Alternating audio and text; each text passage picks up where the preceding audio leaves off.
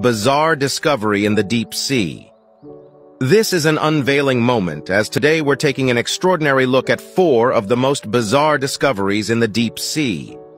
In 2017, an unnamed worker from an oil and gas company was operating a remotely controlled underwater vehicle to photograph sections of the seafloor.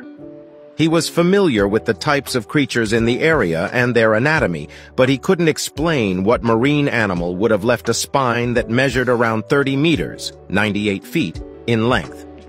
Scientists, oceanographers, biologists, and everyone were stumped. After paranormal investigator Deborah Hatz shared the footage on YouTube, no one could reliably say what it was. It has been deemed probably not an oarfish, considering the fact that this skeleton was approximately 4 times larger than the biggest oarfish ever found.